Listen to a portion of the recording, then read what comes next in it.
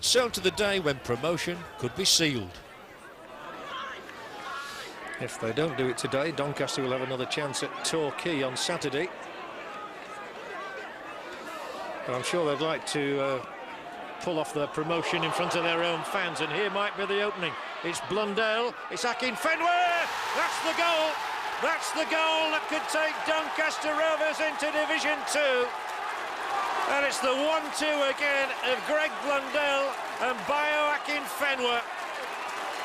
Akinfenwa scores his 4th goal as a Doncaster Rovers player, his 3rd in consecutive matches here at Belle Vue, and he is their hero. Well, this forward combination of Blundell and Akinfenwa is an absolute menace to opponents.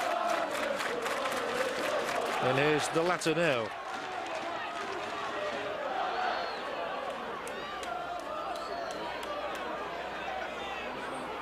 Mulligan through to Melligan.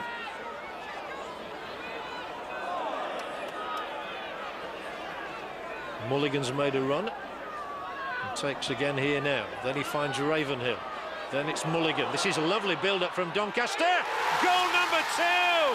Headed in spectacularly here by Paul Green. And Doncaster for certain are now on their way up. A moment for the young man Paul Green, rejected by Sheffield Wednesday. He's going to be playing against them next season. Man of the match at Stoke in the playoff final last year when Doncaster came out of the conference. Now he's going even higher.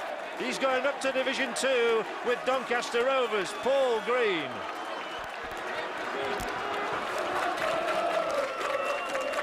This is a fairy tale.